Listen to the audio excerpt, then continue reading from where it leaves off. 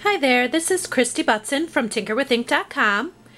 I just wanted to show you real quickly what I've been working on today. We got these cute little 5x5 art journals from Stampin' Up! At the Milwaukee Regionals, and they are creativity journals. We got a whole list of challenges that we could do to fill our journals, which is kind of fun. And you can see I haven't done too much, but I wanted to show you what I did start with because it's something I've been thinking about for a while.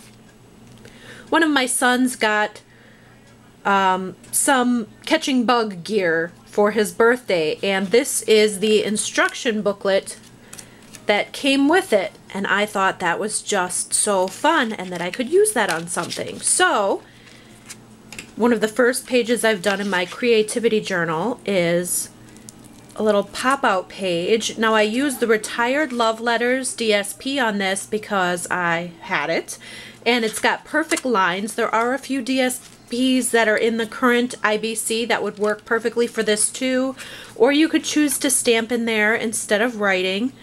But these pages are really easy to make, so I thought I'd share.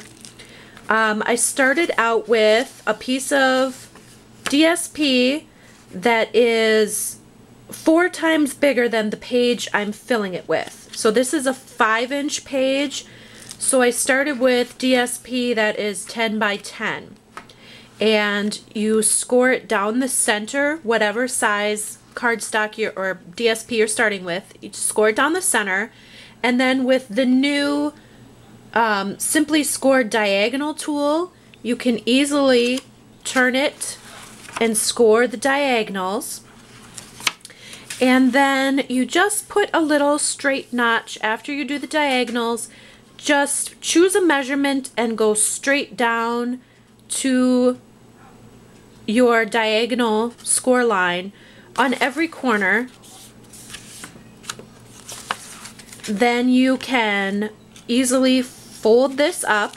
You start with the center. Let's see, I have one that's not attached.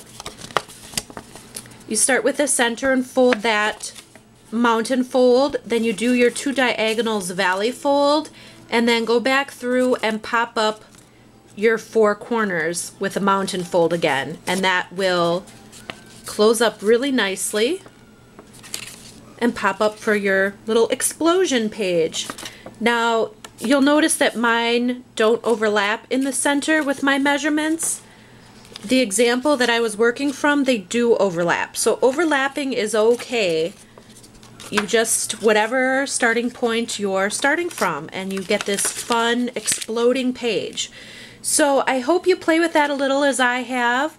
And have fun with it. There's no right or wrong way. It's just be creative. So I hope you enjoy, and pop back over to tinkerwithink.com for more paper crafting inspiration. Thank you.